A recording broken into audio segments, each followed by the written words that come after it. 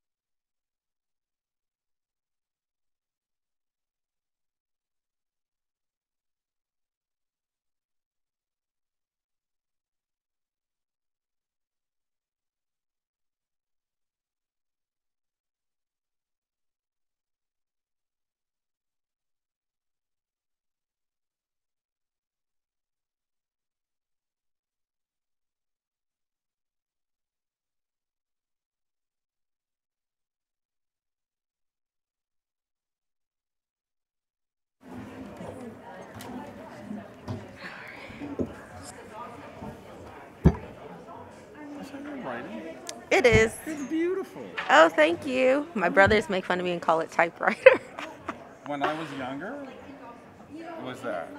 Now, I can't read what I wrote 3 minutes later. Look at this thing. I smashed it in like... as soon as you can, make it white or full screen. Yeah. Here we go. I'm glad Shawn can join. I know. He rounds out the conversation. Yeah, that looks great. You can see it right We're there. having a lot of success in New York State, I have to say. I think he has a clicker, but I have a clicker. You want to try it? hang tight, please. Yeah. Can you get next? That works. Whoa.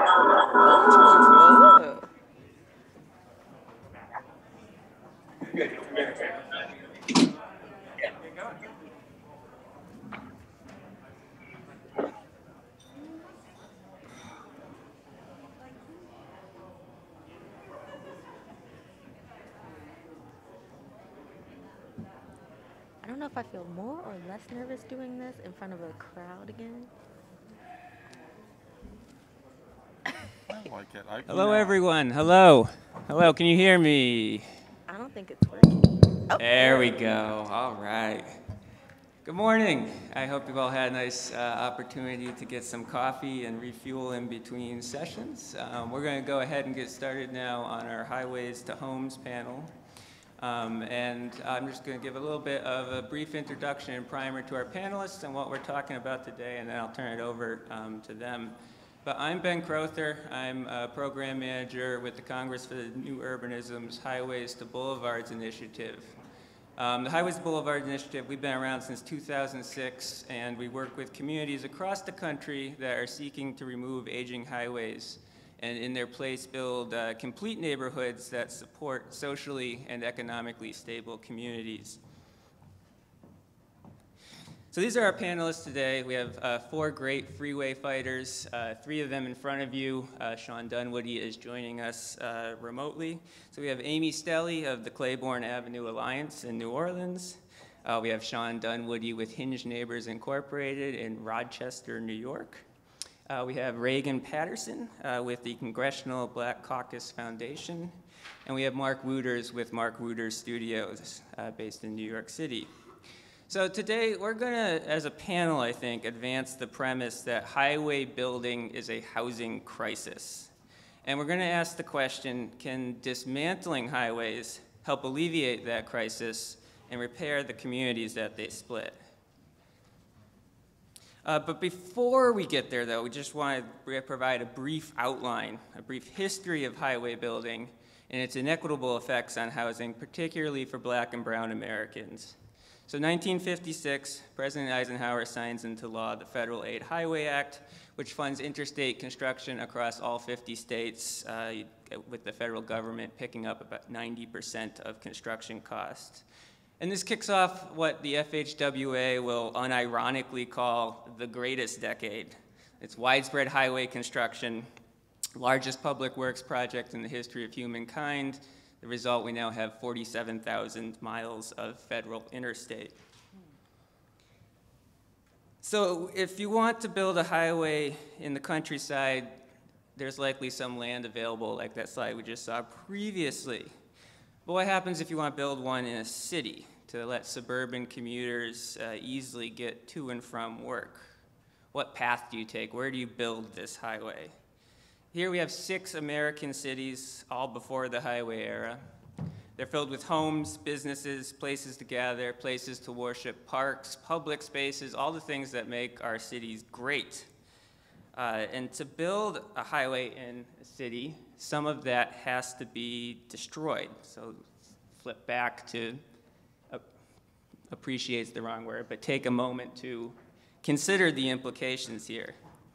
At its peak, federal highway construction demolishes 37,000 homes a year to make way for roads.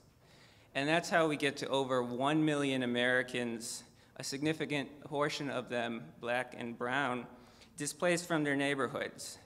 And now we have millions more who are left living next to a highway, subject to its noxious effects. So highway building is a housing crisis.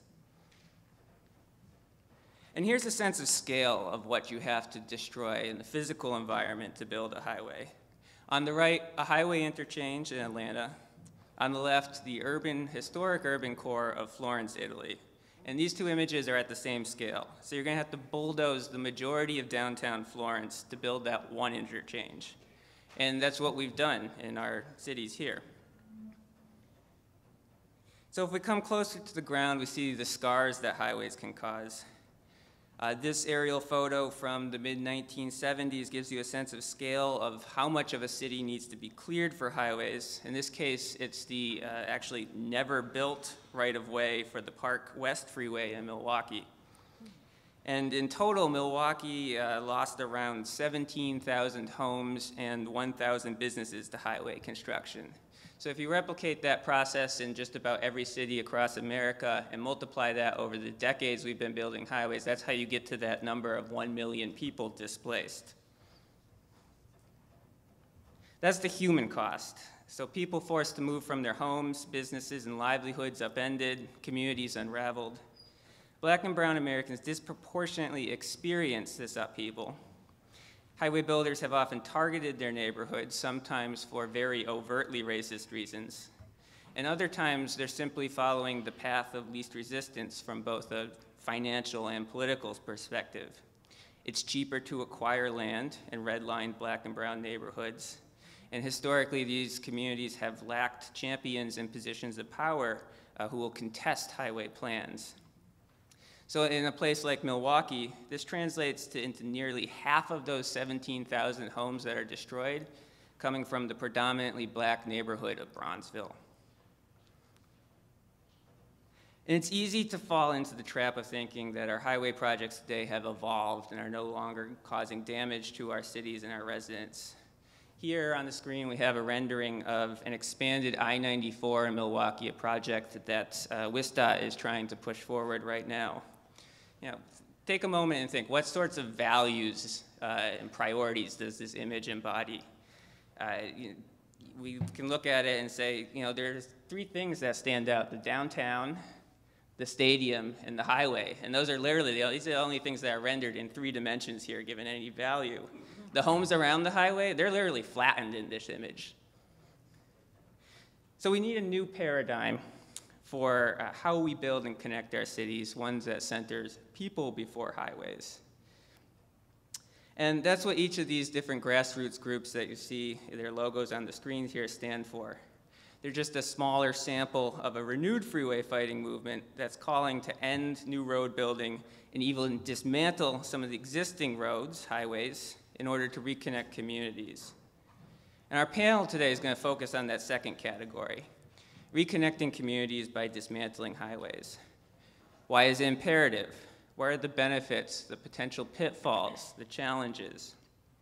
How can these projects foster community development and be truly reparative for the people displaced or impacted by highway building? We're going to look at a handful of reconnecting communities projects today and their implications for housing advocacy. Rochester, New York illustrates lessons learned from a recently completed Highways to Boulevards projects and makes tangible some of the benefits. In 2017, the city filled in the eastern part of its inner loop. The city's replaced that highway with Union Street and has been able to reclaim 6.5 acres of land from the right-of-way, which has started to develop and has been able to build out more than 500 housing units, more than half of them subsidized or below market rate. So that those green fields on the screen you see there at the former path of the highway, most of that's actually built out in Rochester now. And so the end result is you have something, instead of a highway, you have something like this. The city's now pursuing the removal of the northern part of the inner loop. And we're going to hear from Shawn Dunwoody about Hinge Neighbor Incorporated efforts to expand the diversity of housing types that gets built during this second phase. In New Orleans, Amy Stelly from the Claiborne Avenue Alliance is going to tell us why building new homes next to highways is not a solution to any housing crisis, and how once the highway's gone, new housing needs to be properly integrated into an existing neighborhood if it's going to serve current residents. And we'll travel to the West Coast as Regan Patterson walks us through the long-term environmental and demographic changes associated with the 1991 relocation of Interstate 880 around West Oakland and the subsequent creation of the Mandela Parkway here in its place. She's going to stress the importance of building a community vision for these projects and having a plan for dealing with unintended consequences like the displacement through gentrification of long-term residents. And Syracuse, New York can apply these lessons right now. The state's on the precipice of removing Interstate 81 through the city, and this corridor is home to many Syracuse Housing Authority residents. From this and other examples in New York, particularly the Brooklyn-Queens Expressway in New York City, Marc Wouters will discuss how when a highway is removed, certain controls over housing can keep low-income residents in their homes and even increase their access to quality, affordable housing in connected neighborhoods. So I just want to end my part today with this image. It's a little grainy, I know, but I think it shows the raw potential of reconnecting communities projects. If you peel back a highway, you get all of this land returned to local control. What could a city do with it? It would build much-needed housing, a new bus rapid transit line, a linear park, all the above. Could it be a reparative project that gives something back to the people who were displaced and prioritizes a corridor's current residents who now live with the highway? It takes a ton of political will to undertake this sort of project, but it's an opportunity to leave behind an enduring legacy for a city and its residents. So that's it for me. Each of our panelists is going to give a little short introduction to their work, and then we'll talk collectively about the opportunities and challenges of transforming highways into homes, and of course we've saved some time for questions at the end. So I'm going to go ahead and turn it over to Amy Stelly of the Claiborne Avenue Alliance.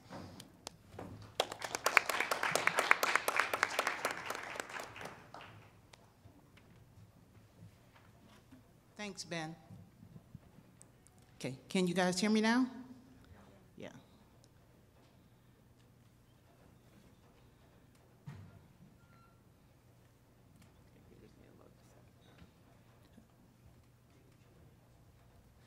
Can we switch to the next PowerPoint? Okay.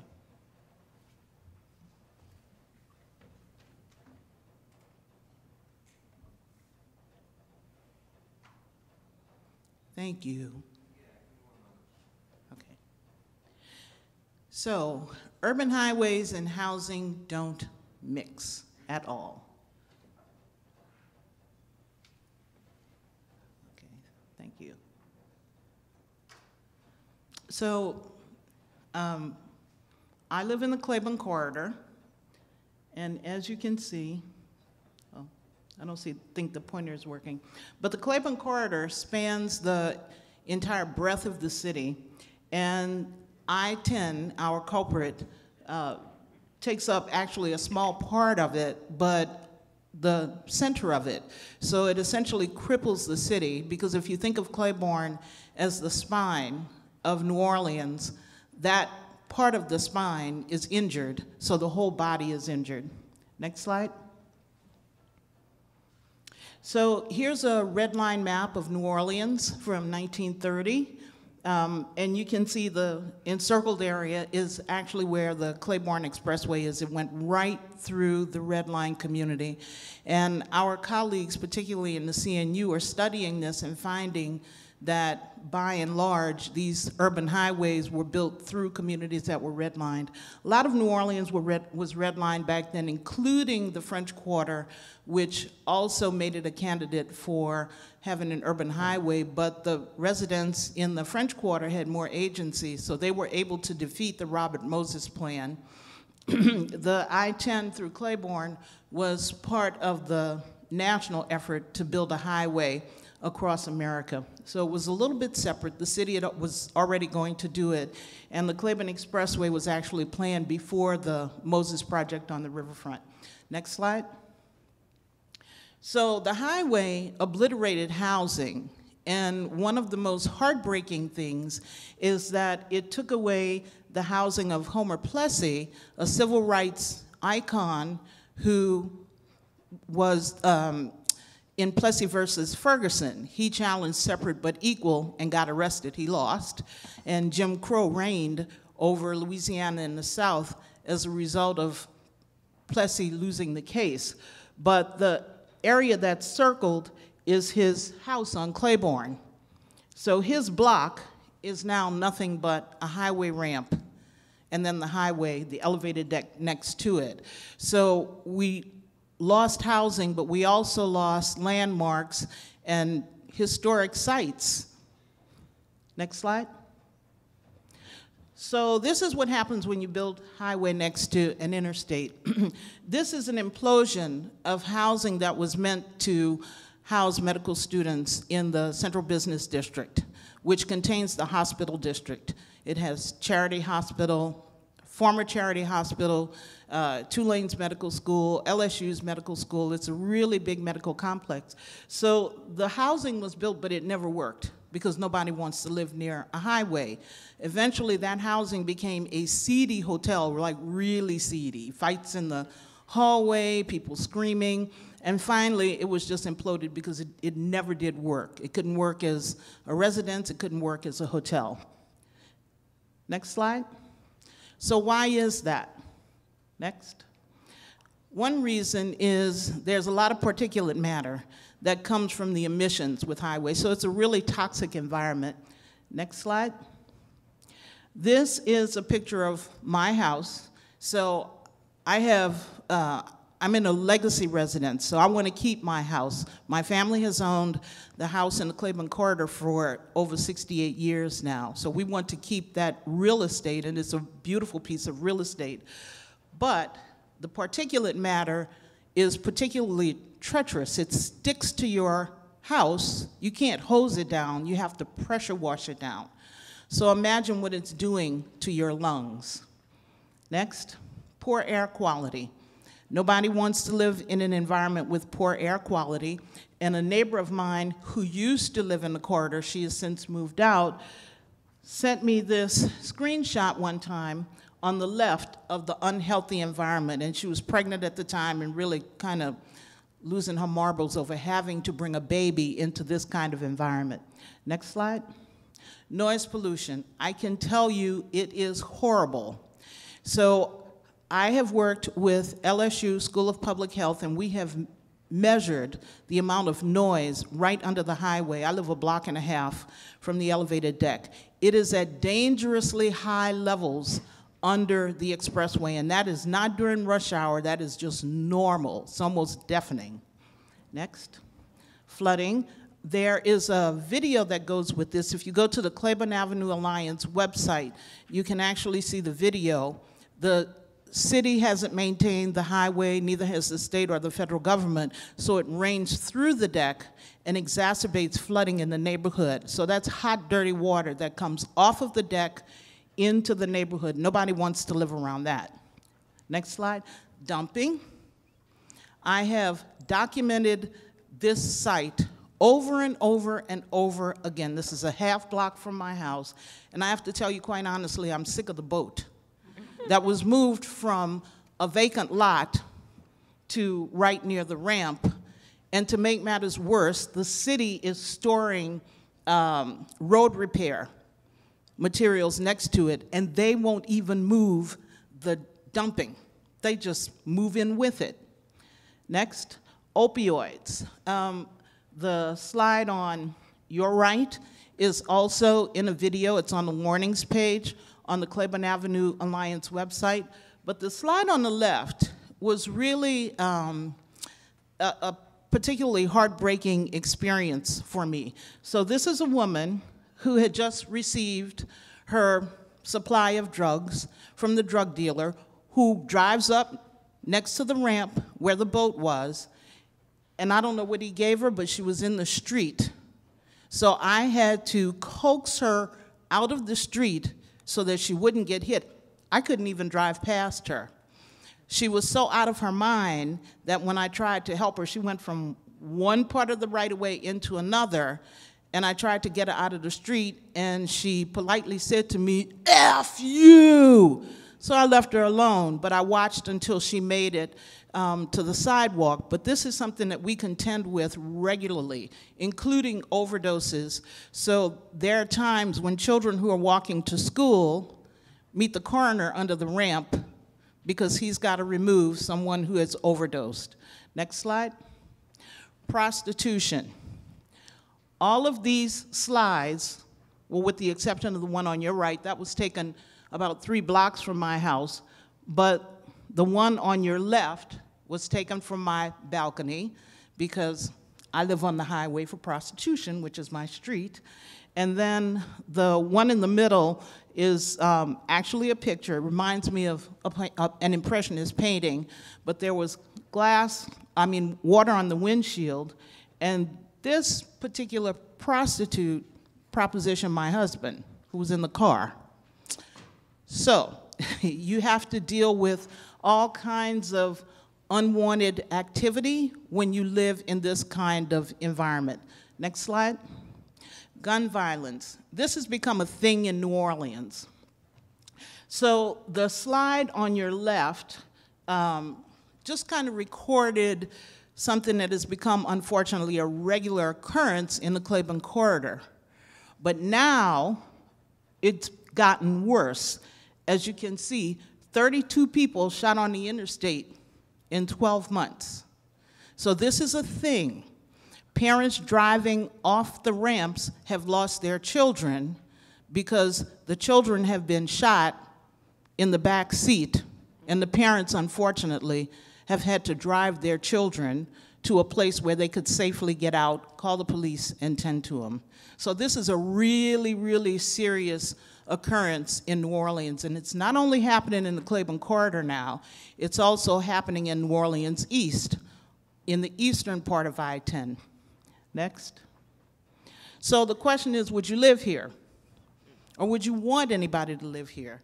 So those of us who live in the corridor have no choice. I mean, I guess I have choices. I could sell my real estate and then move somewhere else. I could not buy the house that I have in New Orleans anywhere. I couldn't afford to.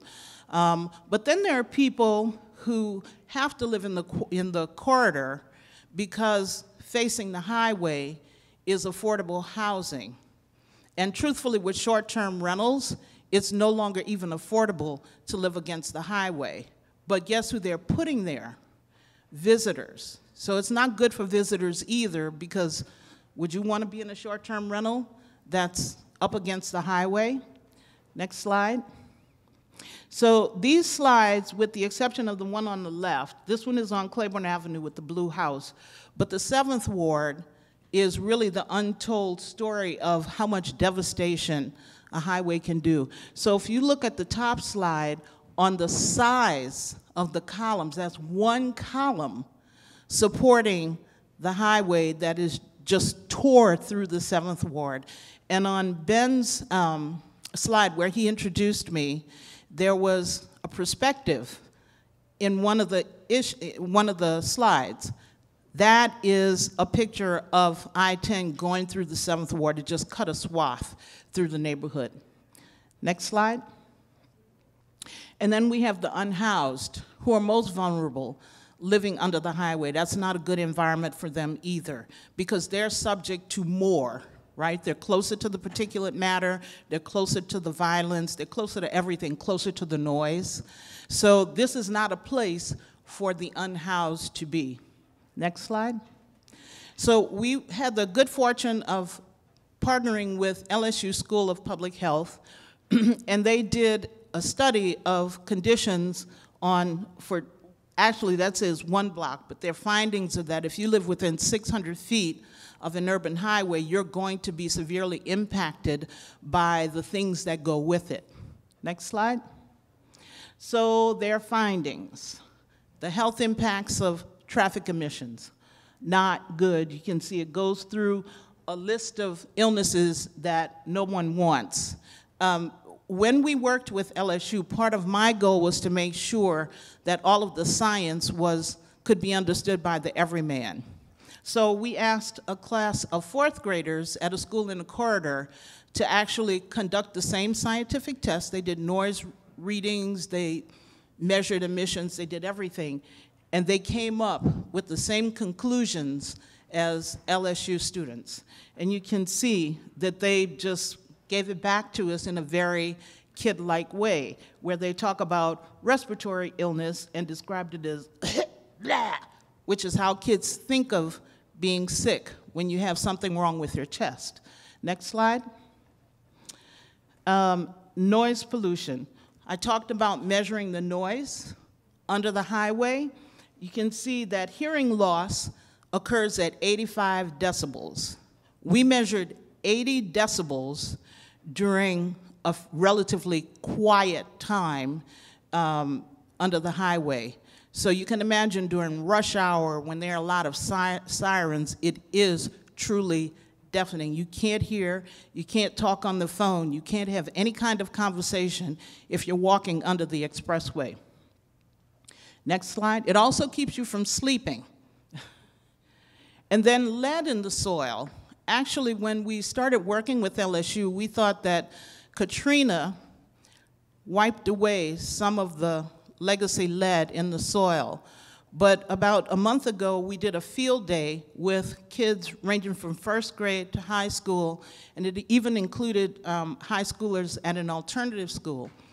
And Dr. Milkey of Tulane University measured the soil in a playground, and it was at dangerously high levels. So he turned to me and said, "You've got to fix this. The city has to fix it. I can encourage them, but the city has to fix it." The unfortunate, or tragic, if you will, thing that we also discovered in the playground were used hypodermic needles. This is a playground that is directly adjacent to the highway.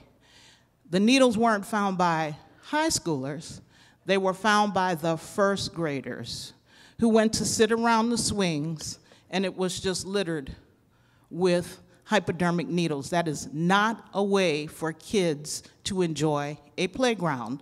Lead plus hypodermic needles, that's a zone for no one. Next. I think we have to go forward. So removal for us is an opportunity. And the slide on your right was actually an initial poster that was developed for our campaign that talks about the limited life of highways. The life of a highway is about 40 years, and Claiborne reached its time back in 2008. So we're way past needing to get rid of it, and the conditions show. The slide at the top on your left is a bit hard to see, but the nuts and bolts are working their way apart from one another. That's not good. That's holding the deck to the columns. So I think of it as the rattling backyard picnic table. One set of nuts and bolts goes, and then the whole thing starts to rattle. So this is clearly a sign of age. The slide at the bottom shows that the steel is slowly but surely being revealed, and it's pervasive. So if you walk anywhere in the Claiborne corridor, you will see that the steel is being revealed on each of the column beams. Next slide. So again, removal gives us opportunity, and with the removal of the highway, particularly in the 7th Ward, which is where we can put the most housing, most affordable housing, we have to keep it affordable. If it goes on to the open market, that's it. The investors in New Orleans are dying to get their hands on this land. But you can see we can reknit the blocks in the grid of the whole community and actually repair it. So I would like to see removal as opportunity, and hopefully you can too, and I will pass the torch to Marc.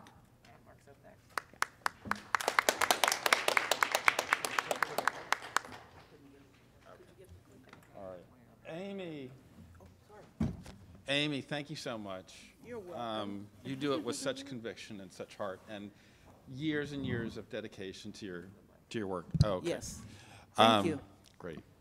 My name is Marc Wouters. I'm an urban planner in New York City, and I'm going to discuss 2 projects, highway projects, quickly. The first is a big monster highway in New York City called the Brooklyn-Queens Expressway. And the quick version of the story is that the city wanted to expand the highway 2 years ago. The win is that we stopped them. I stopped them working with our community leaders. We got them to shrink a part of the highway, and now we're going to be on to the next steps. The second highway I'm going to talk to you about is a highway through a city, small city, that is approved for demolition, will be converted into an urban boulevard, and there the issue is there's going to be new land available. And the big question that we're going to be working on is, who is that going to benefit? All right, so this one is the Brooklyn-Queens Expressway in New York City. It was cut through all sorts of neighborhoods, African-American neighborhoods, Latin neighborhoods, Italian working class neighborhoods. It's 10 miles long, carries 157,000 cars per day. It is enormous. And basically just flashed through the city. Next, and you can see how it was just cut through really just indiscriminately through a vital neighborhood. Next.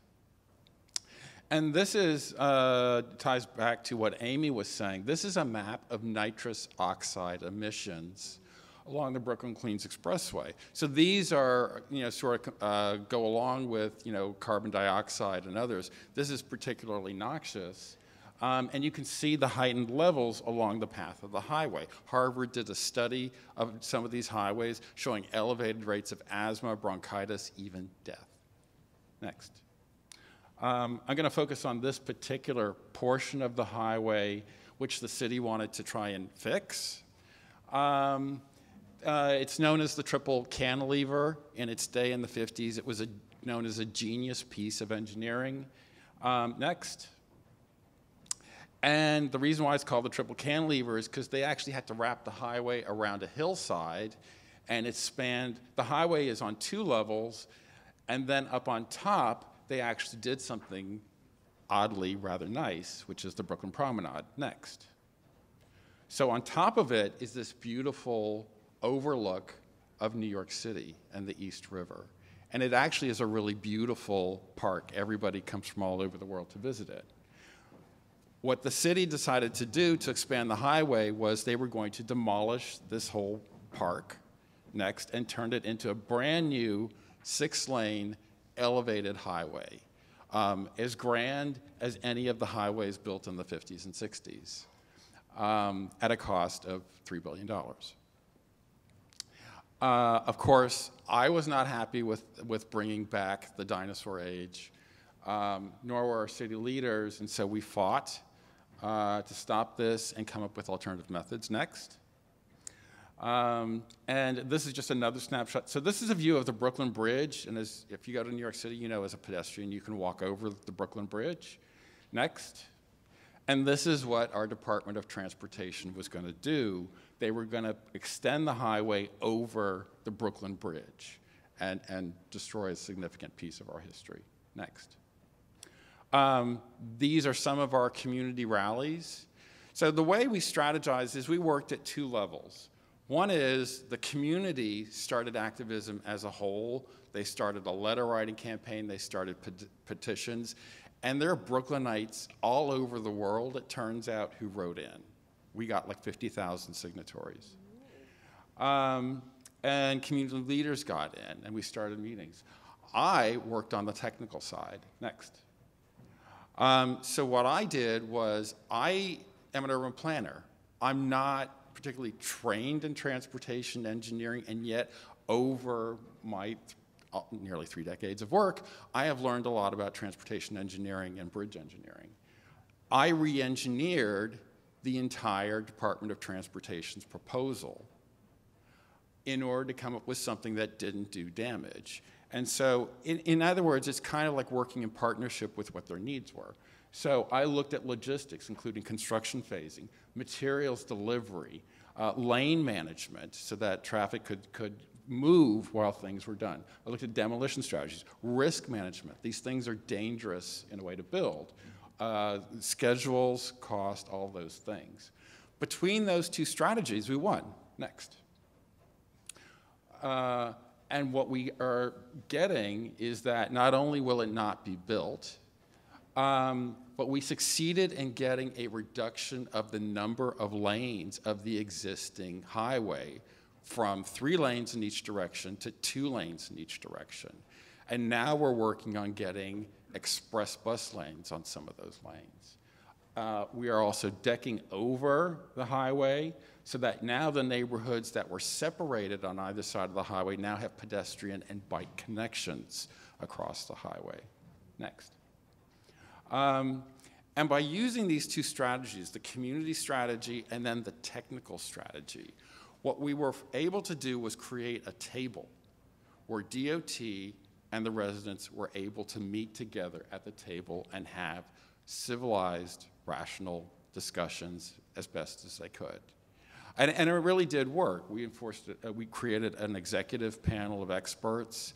The dialogue remained very civil during the whole thing, and everybody gradually came around to the communities and our point of view. Next. Just general things about transportation. One way to start getting rid of highways is to start taking the driver load off of highways. What New York City did was they are installing a congestion pricing program. In Lower Manhattan, cars are not going to be able to enter Lower Manhattan unless they pay a toll, all private cars. And those are the cars that are on the highway that I was talking about. So this is going to go into effect probably later this year. And the idea is to force people to say, oh, it's actually cheaper to use mass transit to get to Lower Manhattan rather than their personal automobile. Next. And improving transit. Next. And it's really, the highways are used by these outer boroughs, the outer parts of Brooklyn, Queens, Staten Island. So now we're into long-term planning. Not only did we succeed in stopping the expansion of the highway, in reducing a small piece of the highway, but now the city has agreed to a long-term study to change the whole thing. This thing is a beast. We're talking about a 10-year study of how we're going to phase it in over time.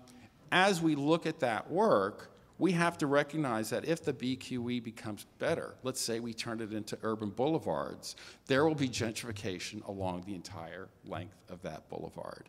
And so as we do planning to improve our transportation system, the planning has to start for how to protect people in communities, many of them low income, that live next to this highway, to keep them from being displaced, because they've been contributing to the city, dealing with the hardships of this city for 3-4 decades, and they need to benefit from the new proposals as they come along.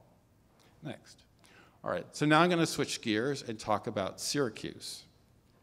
Syracuse is a small town in the middle, a smaller city in the middle of New York State. There is this elevated highway that was built in the 60s. And this one has been approved to be taken down. Next. And it will be replaced by an at-grade urban boulevard.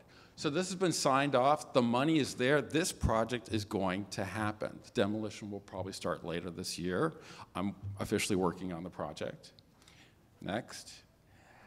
And what comes with this project now is new land.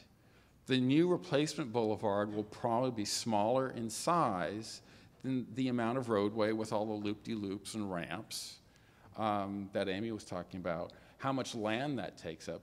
Some of that will be given back. So the orange area on that drawing in the left is probably new land. Plus, there are a lot of surface parking lots that are there. And on the map on the right, you'll see all that gray is land that really could be developed much better. So there's a lot of land. And so the question is, what do you do with that land? Next. And of course, so people now have visions of, look at all the new housing we can build.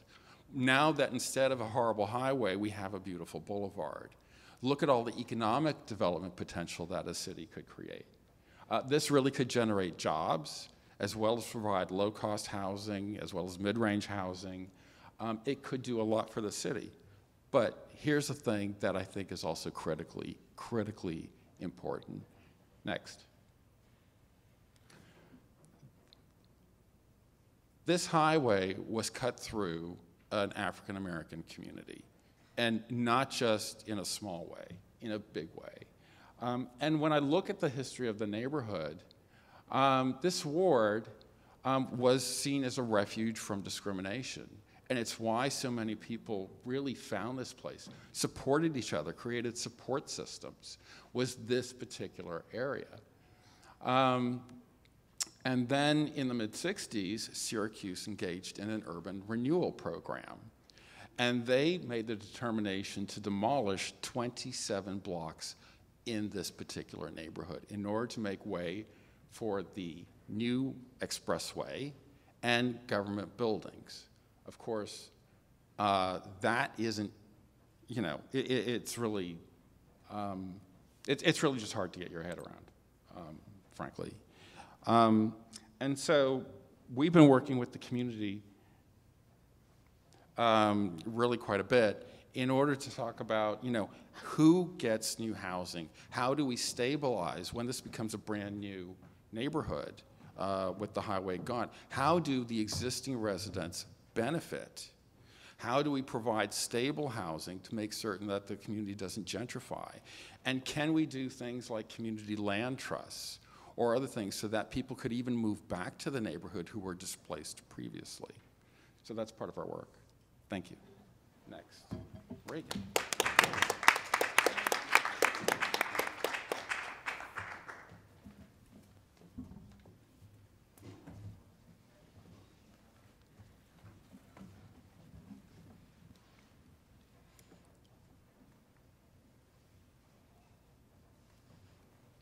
All right, well, that is getting set up. Hello, everyone. I'm so happy to be part of this stellar panel that has gone so far.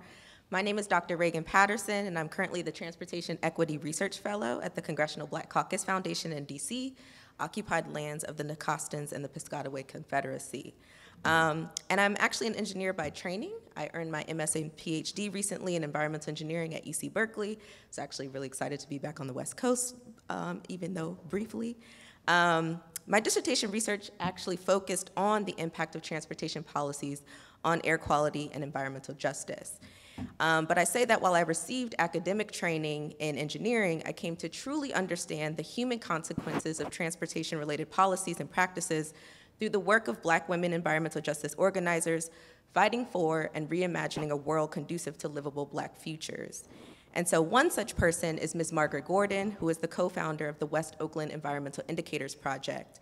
She is an amazing community organizer who I had the honor of working with throughout my graduate school.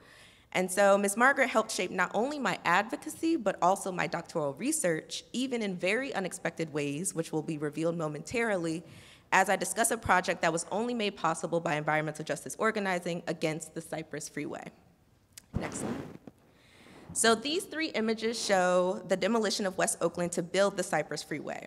West Oakland was a red line neighborhood, which has been a theme of where these highways have been placed, and one of the few East Bay neighborhoods where Black folks could own homes.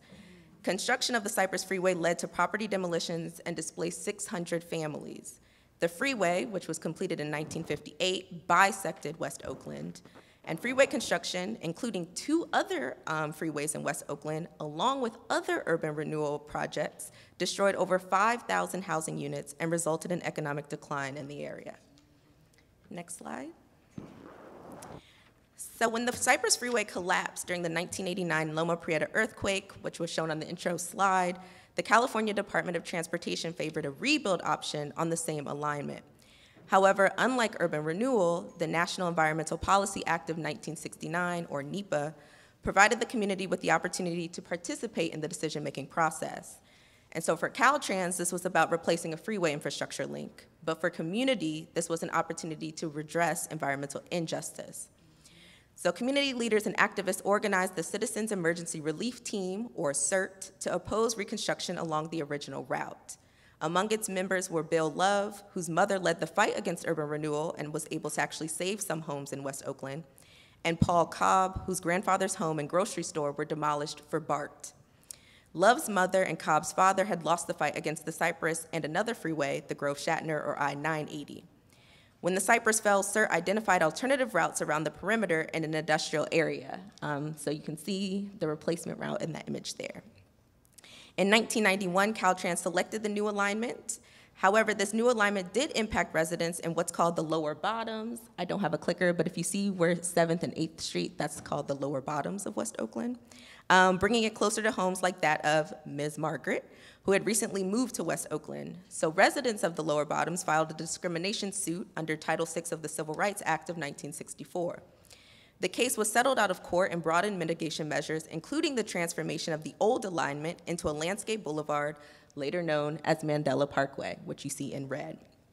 And so I share this story because it is through such powerful anecdotes that we reinsert people into these landscapes and, as engineers, into our work.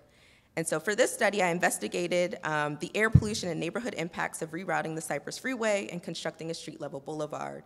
And my objectives were to, 1, quantify the local effects of rerouting on air pollution by comparing 2 scenarios, putting it right on the old alignment or the reroute, and then 2, examining neighborhood socioeconomic and demographic impacts as indicated by indicators of gentrification. And so one thing I do really like about this project, and the only reason that it was actually possible, is the use of community traffic count data, because as some know, we do count data on highways, but not on local arterials. Next slide.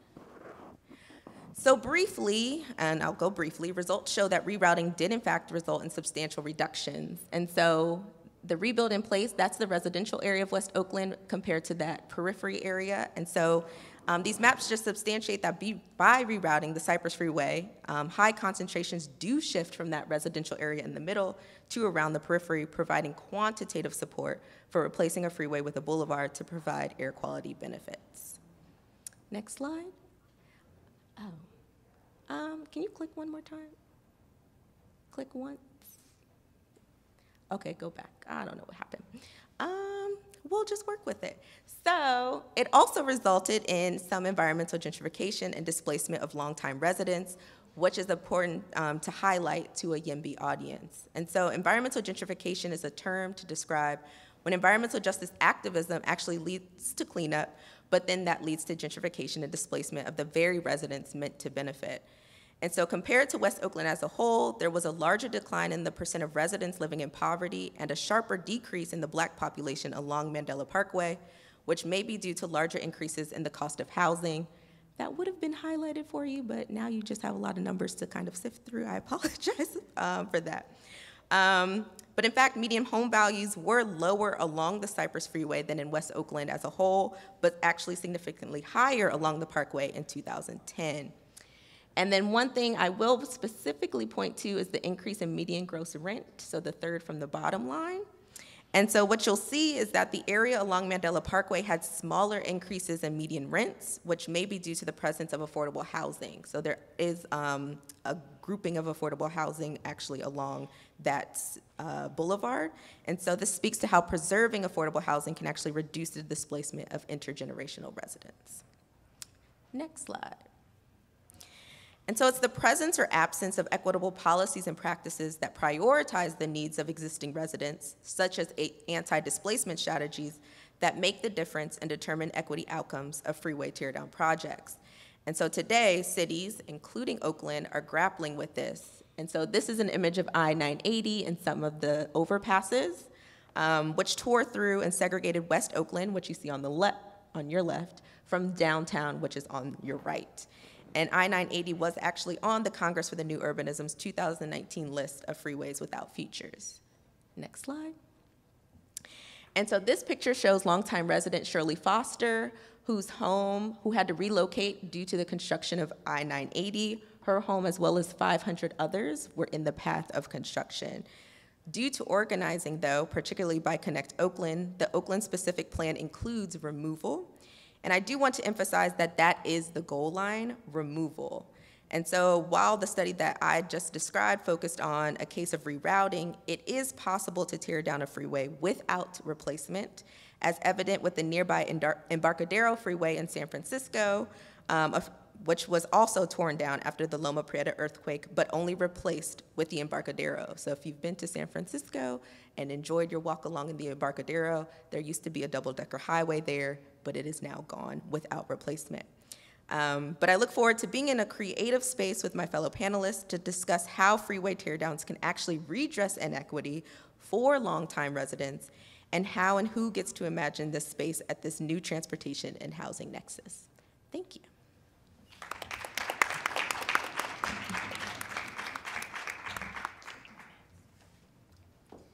Thanks, Regan. That's a great segue into having Shawn Dunwoody from Rochester join us, where, as we saw some of those images in the beginning, Rochester has actually removed part of its highway. And Shawn is going to share a few thoughts, joining us on the screen, about how that project now, in particular the Interloop North removal, can actually address the inequities. Thank you, Ben, and thank you, team. You guys are awesome. I love listening to smart people talking about smart things because it makes me feel dumb. It's beautiful. There's a lot that's going on and what has happened. So audience members, I don't have, there's things that have been going on here, and that's why I'm not there with your lovely faces. So I wasn't able to put together a proper slideshow for all of you. So you're going to have to have a Mr. Rogers moment with me, and we're going to have to go to the land of imagination, but it's actually real. So in the city of Rochester, New York, in our downtown, so I use my hands a lot, so you'll see all these things happening. As we talk about the infrastructure and creating these highways, what was built in my city was a complete loop, a complete circle around the downtown, of course, to get people in and out of the city and not there. Let's bypass the brown to get to the light.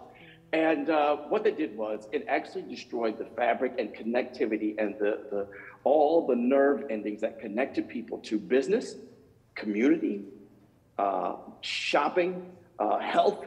All those things were removed. And so those businesses left, the people that were there left, and it left a community to struggle. And it did go through, as Ben mentioned earlier, and as everyone has mentioned earlier, it did go through predominantly brown and black and immigrant community. So as time goes on, it progresses, things begin to change. And we see a steady decline in those neighborhoods that have been cut off by our inner loop, or what I like to call the moat. So this moat has cut off these arteries to folks. So neighborhoods around the moat begin to decline. That's why sort of currently we're number 2 in the country for children living in poverty. I mean, it's really bad. And so we have this moat that has cut off people. And then we started to see a sort of shift that began to happen in the center downtown with offices, buildings being left and evacuated. The initial 50s white flight, they started to come back. White people started to come back to the city, like, hey, let's go back and let's live there. We're retired now. We don't have to worry about our school districts. Our kids are grown and gone elsewhere. So they started moving back into the cities. And so we started to see this shift in downtowns, as I believe we see this across the country. But throughout this process, this has not been a overnight thing. So for at least the past 20 years, our city has actually been looking at how do we actually remove this moat? How do we take it out? How do we remove it? So they studied, they look, how do we remove it? And they figured they would do it in sections. So I'll explain to you one section that Ben showed earlier, which is the Inner Loop East. So they began to remove that portion. They, filled it with dirt. There's trucks coming with dirt. And they had to move quickly, even though they've been planning for 20 years. Once they received the Tiger funds, they only had a few months really ahead to get their plans and design out. So there wasn't much community engagement that happened in that process. And so they went ahead, they filled the land, as Ben showed earlier in the slides. They just sort of just cut it up like a weird, I don't know, submarine, I guess, and just said, here's a plot, here's a plot, here's a plot. You developers do whatever you want to do on these plots. And so they did, they developed what they wanted to do. It did create density where there once was a highway. It cut down to a 3-lane road, which was a 6-lane road. It did create housing density. It brought that there, but it did create community. I can't say it didn't, but what it did, instead of removing, when it removed the moat, our sunken highway, it actually built a wall. And so what we have are these non-breaking moments, these larger blocks, which were just plots that were put there. Moving forward, my partner, Suzanne Mayer, and myself, when we heard about the eventual fill of Inner Loop North. Now I'll have to explain to you that dynamic. So Inner Loop East had not too many residential areas. Of course they did on the highway. You always put your undesirables next to a highway, next to something that's traveling. So you had your projects that were next to there. So they can breathe in all the toxic fumes that are coming off these cars as they leave downtown, and not concerned with them, but that's a whole other issue. And so you had this, it wasn't too much going on as far as single homes, schools, or anything else going on in this area. So people felt like, or city officials and individuals felt like they could move this ahead and forward. So when we look at the northern stretch, you have low density. You have single family homes that are sitting right on that highway. Their backyards are literally in the highway. You move on to medium density, then to some high density closer to our waterfall. We have 2 waterfalls in the middle of our city. And so when we heard, my partner and I, when we heard that they were going to fill in this north part, we realized that we have to intervene. We have to get loud. We have to do something. We have to speak on behalf of the people. So I'll go back to the region that I'm talking about, the area where that change began to come. So my partner, Suzanne, lives on the side. Remember I said the downtown began to shift and people started coming in and building their condominiums. So they started building these, $400,000 homes, $600,000 condominiums on this side of the Inner Loop. And on this side of the Inner Loop, you have people living in, $40,000 homes, $55,000 homes.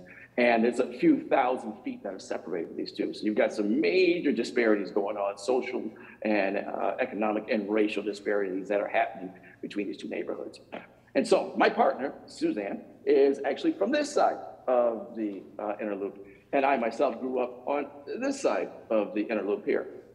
And as we realized this was coming, we were working together on a campaign, and we realized we could work together well. And we said, we need to find another mission that is really solid and is really going to shape how Rochester is created and where it becomes. And when we found out about the north side getting filled, we realized, once again, going back to these 2 communities, when the initial fill of Inner Loop East happened, there wasn't much community engagement. You have people that are living here. We realized we have to get the community involved.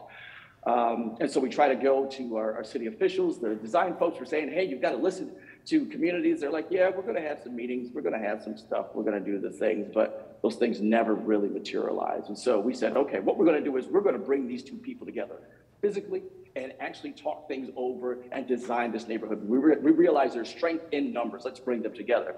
So initially we met with one side of the Inner Loop, this side, and we said, hey, the Inner Loop is going to get filled. It's coming. And their response was, how am I ever going to make it to the airport to catch my flights on time?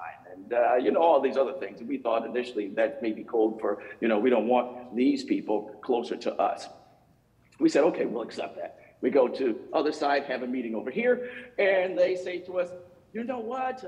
The idea of the Inner Loop fill, that's terrible. There's no way we're going to be able to get to the malls, or no way we're going to get anywhere. We don't want it either. So we told both groups, well, you've come to a consensus that you think it's terrible. So let's talk this out and really figure out what we can do. And we were able to get these residents together. We decided we needed to be the buffer between the city and these residents, and help educate all of the residents on both sides of that inner loop as to what is happening and what their play and part is that's going to happen. Because in most cases, when you have these government projects and things are going to happen, everyone walks into the room, you know, with your they got the Post-it notes, maybe some stale, you know, pizza on the table or something like that, and everyone walks into the room and they're complaining about what they don't want, And what we wanted to do was be able to shape and say, here's what we want, and here's how we know how to get it, and here's what we work to do to create. And so we were able to do that, to bring these folks together to design what they want their neighborhood to look like. They wanted to return back to the grid, back to the original 16th ward that was there. They figured out strategies of where to produce areas of commerce, figuring out how to design and create a grid pattern that brings back the homes in the neighborhood. And so we started to see that people wanted to listen. This is how these things go. I can only speak in my region or my area. So we have the process. The process is, you know, yes, we're doing engagement, we're meeting with folks, we're knocking on doors, and in most cases, they're not really doing that. As you hear from everyone on these panels, it comes from, you know, community root organizations that have to come up and say, you know what, officials, you're actually not doing that. So there's the process. And once that process is created, they create the plan. And once that plan is in place, they have the way to implement. So they're going to implement the plan from the process. And if they can have as much input as they possibly can in this process, the plan will go just as planned when they implement. So we realized we needed to shake that up and break that up. So we started to infuse ourselves in the community in that process. How do we shape the process, and how do we change that? And so to make a long story short, because I can go on talking and rambling forever, and I know you don't want to see my hands flailing all over the place like there's a fire behind me. But to make a long story short, what we were able to do was affect the process. We changed the process. And so people listened to these communities, and we actually created a plan for that community, which is now part of the process. We actually created and worked with our residents, with architects, to create a reconnection street grid.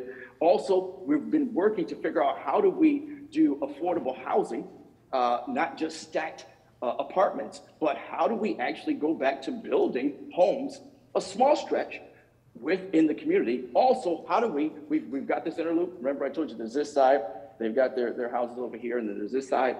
This side is feeling neglected. They're saying, all right, if you're gonna fill this in, you gotta take care of all these 137 vacant lots that you haven't tended to. And so now, in the process, in the plan coming up, is to figure out how do we do an infill as well. And we don't gentrify the folks that are already there. I mean, there are folks in this community who are still living, who lived in this community prior to the inner loop, when it was all connected, when the inner loop was there, and when it was being built. So what they would do was climb inside and swim, because it was basically a huge swimming pool. And on their way to school and various other things, they jump in and swim when it flooded from the rain. So it's really about what we've been trying to do is pull the ears of government officials, city officials, designers, and actually uplift those communities together, because when they're together, they can actually shape and create that change. And we've actually seen those efforts going forward. And we have actually secured the funds to fill in. Our governor, she announced yesterday that she has earmarked the $100 million that it requires to fill in and to develop Inner Loop North. So it's going to happen. So now it's the fast track of design phase, but we're also stating to them, community has to be part of this process. We've also stated when they put out their RFPs, community has to be part of that process to help you write and create that RFP, because you have to realize that when you remove these families, these businesses, there are souls attached to that. There are lives attached to what has been done, and we have to look forward and think, how do we build in some sort of reparations? How do we build in connectivity? How do we build in to restabilize those neighborhoods that are there, and honoring those that we actually took the hell out of there? And I think the city's understanding it's a very delicate subject. It's not as easy as it was initially. We fill it, and people will come. No, there's people already here, brother. You didn't discover this land. There was people already here. So you have to be considerate and think about that and understanding that in your plan. So I hope I have made some sort of sense in all my hand dancing. So I'm going to turn it back over to the rest of the panel as we discuss, I don't know, whatever we discuss. Thank you.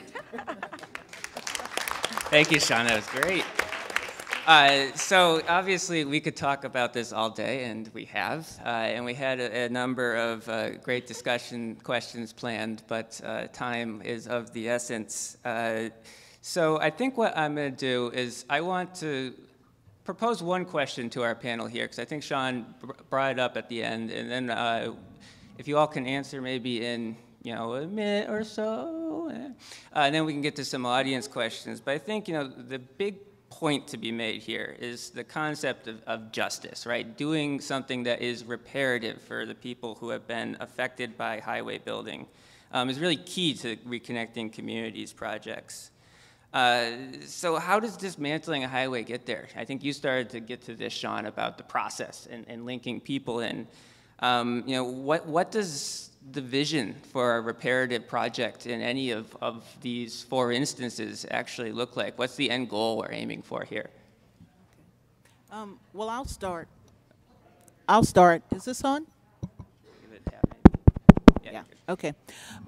For Claiborne and the 7th Ward, the reparative process has to be removal, period, and then including the community in the vision, which we're starting to do now as part of the alliance. And fortunately, we have the support of Congressman Troy Carter to move forward with the creation of a community vision. But New Orleans is a really small city, and the highway is very constrained. There's no room to expand it. We can't even repair it comfortably, which we don't want repair. So the restorative process for us is removal, making sure that people who live there can stay there, make sure that people who have lived there have a way to come back if they so choose. And one thing that we are working on now is partnering with the city, because we can't do this without the city as a participant. So as a community, we're going to craft a vision and look at the process, as Shawn and his partner Suzanne did, and then actually encourage the city to come along with us. So we have a lot of work to do in terms of making sure that our political leaders are on board. But at our most recent community meeting, we had Congressman Carter, Representative Royce Duplessis, who is the state representative for the district, and then 1 city councilman. And that is a huge deal for New Orleans, because up until last week, no one from the city would even talk about Claiborne, not even in terms of repair. So we're crafting that vision as we speak, literally.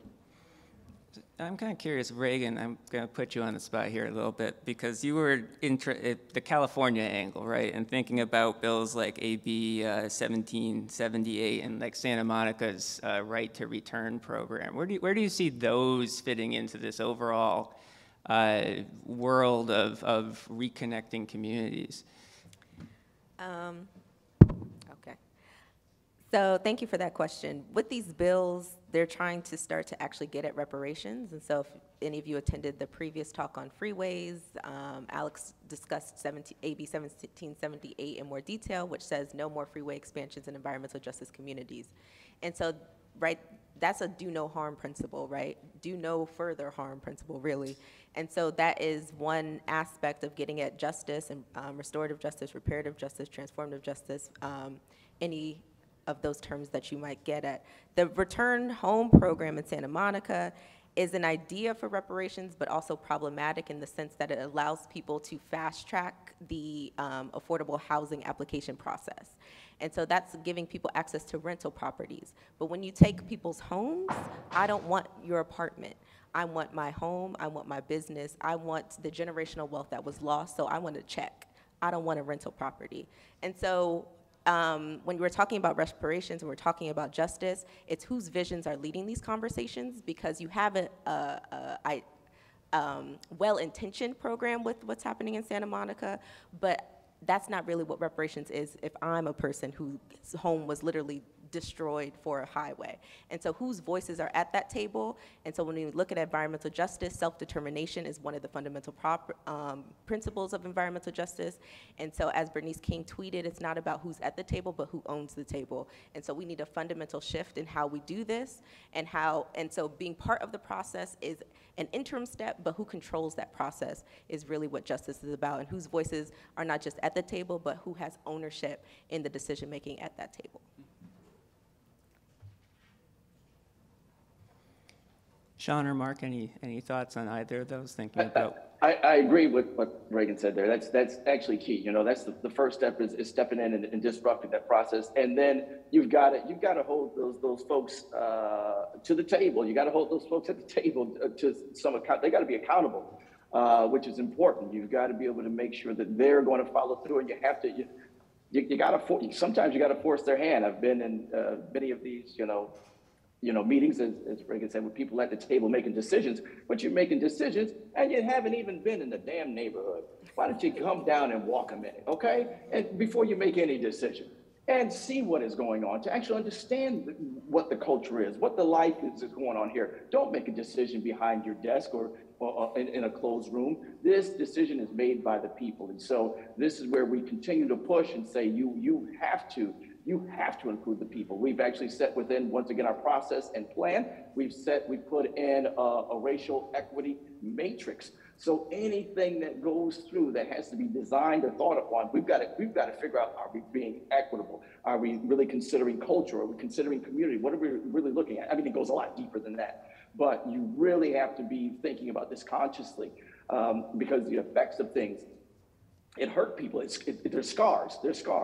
And those don't go away easily. And so it's not gonna be a saving grace, but we can actually create something so that generations can benefit from. As Regan said, the generational wealth that was literally cut off to these communities needs to be restored. And one of the things when they talked about, when Marc was talking about Syracuse, and they had their bipartisan committee, deciding on this $20 billion that was supposed to go out, and then it got cut to $1 billion. I'm like, what the hell is this? Why did it get cut to $1 billion? That's ridiculous. Then we look at the bipartisan committee. I have to tell you, none of those people look by like me, like they ain't got a cousin Tyrone nowhere in their family. So I was like, once again, it goes back to what Regan said. These are the people making the decisions. So we always have to come back at them and say, hey, no, that's not happening. So I agree with what everyone's saying here on the panel. There are steps and stages to make things happen, but it can be done. You shut it off, Marc. Okay. I really agree with all of that. It's about reframing the table so that the people who are part of the community, they're all at the table. Who owns that table? And Shawn's point in particular about spending time with the community, involving the community in those decisions. And it was interesting in the prior session, we had this whole discussion about who makes decisions at the local level or at the federal level for housing was a really interesting point. This is really a case for being at the local level, just how much importance it is to really hear from people, how these highways and demolition programs impacted people. I think in addition to a pathway for justice in Syracuse for tearing down the highway, which is already going to happen, is now we have all this land. And because it's right next to downtown, there is an opportunity for Syracuse to generate economic growth from that land, as well as housing. And so there's an opportunity to create more housing. There may be land that we may be able to create programs like community land trusts that have affordable home ownership, that allow for generational wealth, for people who may want to come back to the community who are displaced. But there also is potential for job growth in the downtown. And how do we connect people in the community to participate in that economic growth in an equitable fashion? And I think what we're hearing from that city government sounds all very positive in construction and supporting that vision. Can I just Oh, make go ahead. one point, real quick point? I agree that when you lose generational wealth, an apartment isn't an adequate solution. But when we talk about things like reparations, we always think about people who were shoved out and lost their property. You also have to think about those of us who have stayed, because I've lost generational wealth too. So if my house were in uptown New Orleans, it would be worth probably 4 times what it is now, worth now. So there's the disparity, that we were able to stick it out because my family made a decision to do it, but we also lost wealth because we decided to stay. So you have to include not only people who were put out, but also people who stayed and continued to lose. So I think we probably have time for maybe one audience question, but I know our panelists will be happy to answer afterwards during lunch hour too. Are there any questions out there in the audience?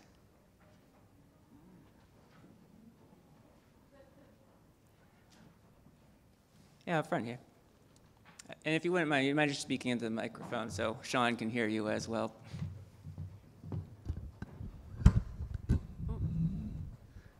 Is it on? Yeah. Hi, Ivy O'Neill. I'm here in Portland. And just listening to this, transportation's a new one for me. I come from an architecture and planning and education policy background. So transportation's a new one. And that role of federal money in all of this. So we're talking about kind of this local recapturing of what happened with federal money originally. You're talking about 90% of the building occurred with federal money originally to build these highways.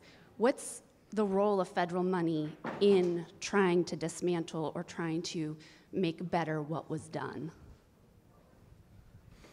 So panelists in maybe 30 seconds or less. I mean, Syracuse is funded to have their highway torn down.